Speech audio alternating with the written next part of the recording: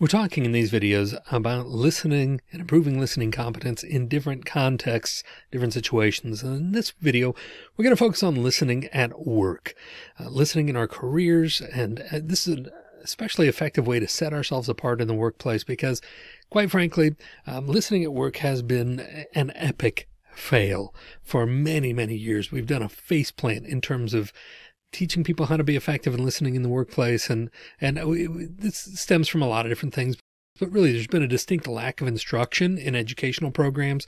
We have not provided a lot of education on effective listening.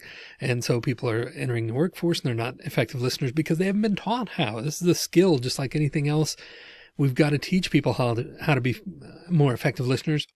And as an educational system, we have failed to do that, to teach people going through these systems how to be effective listeners. That's one aspect of the epic fail. Then we don't do any better job when we get people in the career, in the workplace. It's a really overlooked aspect of training in the workplace. Employers don't like to spend a lot of time on soft skills in general, and certainly not on teaching how to be effective listeners. They figure people ought to just be able to do that on their own if they have enough incentive, but it's hard to do anything well if you haven't been taught how to do it well. So this has been an epic fail. Listening in the workplace has been just a travesty for generations now. So we need to improve this. So why is this important? What are the benefits of listening well at work? Well, first of all, it creates an open communication climate at work, in the workplace. People want to feel comfortable. They want to feel as though they are being heard, whether that's employees, whether that's customers, whether it's, people working above or below you. They want to feel like they're heard and they have the opportunity to speak. And they're not going to do that if they don't feel like you're listening effectively or if anybody's listening effectively to them. So this creates an open communication climate when people feel as though they can speak their mind and be heard and have somebody listen well to them. It creates that kind of open communication climate. This will also enhance sales performance. Customers want to be heard. They want to be listened to. They want to have people understand their message and respond to what it is they're saying effectively. So this can enhance sales performance. When you're able to listen well, that will stand out to the customer. It also promotes involvement in the workplace among the employees. Again, when people feel like they're being heard, when they feel like somebody's listening to them, they're more likely to be involved, to get and stay engaged in the workplace. So it promotes involvement in the workplace amongst the employees. It increases motivation as well. This is a basic human thing. When we feel like we're being seen and being heard effectively, then it increases that motivation for us to do well and to do more, because we want to do things to deserve being heard like that, right? So it can increase employee motivation. So there are lots of reasons why we ought to encourage effective listening in the workplace and why we ought to help employees develop that skill. There's plenty of benefit to the bottom line in helping people listen more effectively. So then what can we do to listen more effectively at work? What can we do to improve our listening at work? First of all, we can remove barriers to concentration. We can get rid of things that are going to, are going to distract people. Get rid of, we can make an environment that's conducive to listening. We can remove, if TVs are a distraction, if construction noise is a distraction, whatever it is that's a distraction for people in the workplace, we can remove those barriers to concentration. We know that listening is hard work, so we can do what we can to eliminate some of those different barriers that we're aware of. And as we become aware of them, we can reduce the noise.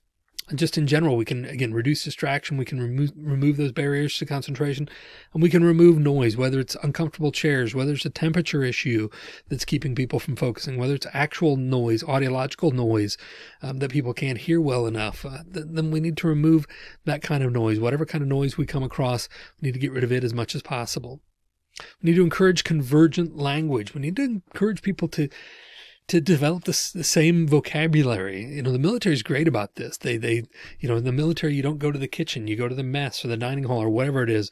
We need to encourage that kind of convergent language. When people start using that language, it's an indicator that they are buying into the group, that they want to be a part of that group. They're using language that is common to that group and is used by that group because they want to be a part of that group.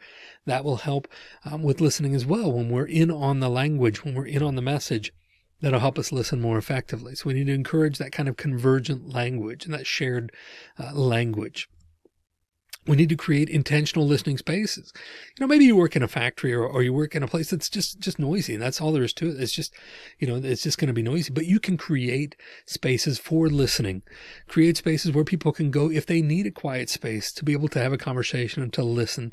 We can be intentional about creating those kind of spaces in the workplace as well, so that people do have those places to retreat to when they have need to listen more effectively or to focus more effectively on that message.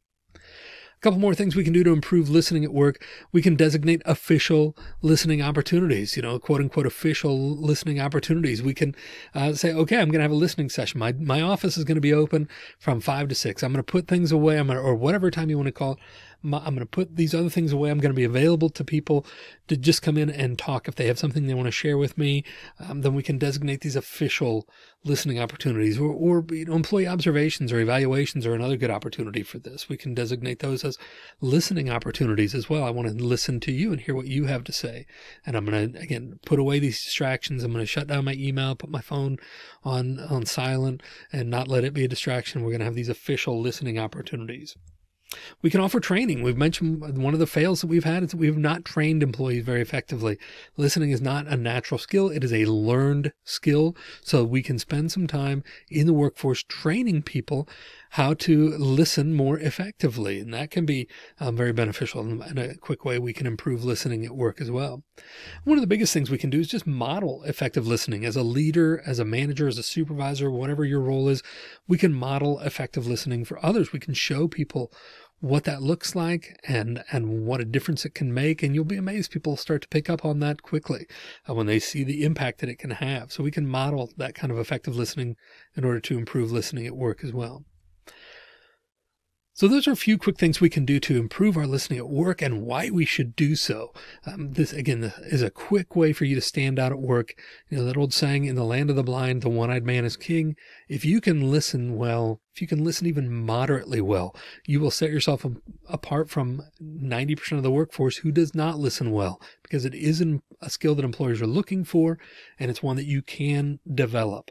So I encourage you to take a look at what you can do to improve your listening skills in the workplace and use that as an opportunity to set yourself apart just by focusing in on, again, listening while you're at work.